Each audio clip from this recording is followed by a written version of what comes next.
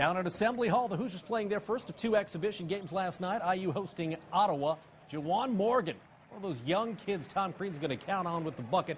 They jump out to a 17-4 lead. A little later, fellow freshman Thomas Bryant, the big recruit, a big game, 12 and 11. More IU. How about the senior point guard Yogi Farrell? 3 of his 11 coming right there. Later, you're going to see more Yogi as James Blackman Jr.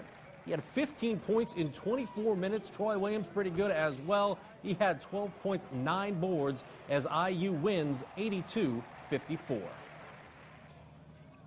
It's creating an identity with the defense, with the pressure, and not only bringing fatigue to the game, but playing through it on our end and then getting good quality shots and playing with tremendous energy. And I thought that we did that.